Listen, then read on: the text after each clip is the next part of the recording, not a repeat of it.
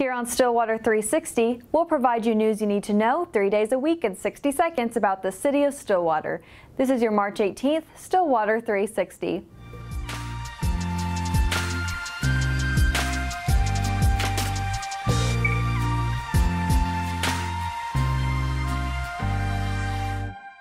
You've probably heard us talk or post on social media about updates to the Stillwater Energy Center on East Airport Road. But did you know you can watch the construction happen in real time? The center has a special construction cam where you can watch the progress on the site as it happens. The link to the camera is on the Stillwater Energy Center's project page at stillwater.org. You can find a link to city projects at the bottom of our website under the About Us section.